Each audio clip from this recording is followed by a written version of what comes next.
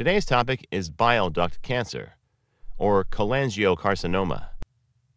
Bile duct cancer is a type of cancer arising from the bile ducts. The bile ducts are a series of slender ducts that carry digestive juices called bile from the liver to the gallbladder. The bile ducts collect the bile from the liver, where it is made, drains it into the gallbladder, and finally into the small intestine, where it helps digest the fats in food. The condition, also called cholangiocarcinoma, is a very rare form of cancer that is prevalent in people older than age 50, though it can occur at any age. Bile ducts cancer is divided into three types based on where cancer occurs in the bile ducts. Intrahepatic cholangiocarcinoma, which affects the bile ducts within the liver. This type is sometimes confused as a type of liver cancer. Hilar cholangiocarcinoma, which affects the bile ducts outside the liver. This type is also called perihilar cholangiocarcinoma. Distal cholangiocarcinoma, which affects the portion of the liver near where the bile ducts enter the small intestine. Causes. The exact cause of the condition is not known. However, doctors know that bile ducts cancer occurs when something triggers a genetic mutation within the cells in the bile ducts. This causes normal cell in the bile ducts to become abnormal and multiply rapidly and continue to accumulate, forming a tumor or mass. A bile duct cancer is a progressive cancer that invades local structure, resulting in bile duct blockade at the late stage.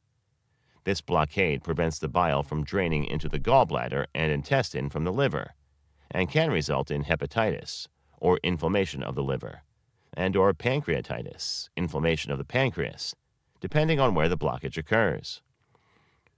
Risk factors for bile duct cancer include smoking, older age, chronic liver disease, whether in the form of viral hepatitis, cirrhosis, or alcoholic liver disease, a liver parasite, congenital bile duct problems such as coloidal cyst, ulcerative colitis, exposure to chemicals such as those used in aircraft manufacturing, primary sclerosing cholangitis, an inflammatory disease of the bile duct. Symptoms: abdominal pain, fatigue, unintended weight loss, intensely itchy skin, jaundice, changes in the color of stool or urine, fever. Diagnosis and treatment. If bile duct cancer is suspected, the doctor may carry out the following tests. Blood test to measure your liver function and carry out a tumor marker test. The tumor marker test checks for the level of cancer antigen CA 19-9 in your blood. This will give the doctor additional information about your diagnosis. Endoscopic retrograde cholangiopancreatography, or ECRP, to examine the area where the bile ducts connect to the small intestine. During this procedure, the surgeon may also inject dye into the bile ducts to help them show up clearly on imaging tests. Imaging tests such as CT scan, MRI. If the suspected area is located close to the area where the bile duct joins the small intestine, a biopsy sample may be obtained during ERCP.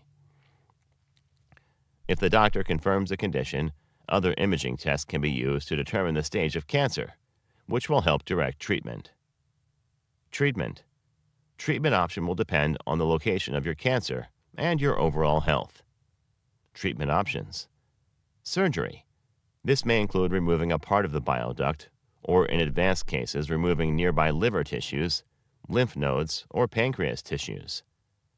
For people with hilar cholangiocarcinoma, surgery to remove the liver and replace it with the one from a donor may be the best option. Photodynamic therapy to help shrink the tumor and control symptoms. Radiation therapy that uses powerful energy beams, such as X-rays, to kill the cancer cell. Chemotherapy that involves using medication injected intravenously or taken orally to kill the cancer cell. Biliary drainage to restore the flow of bile and help with symptoms.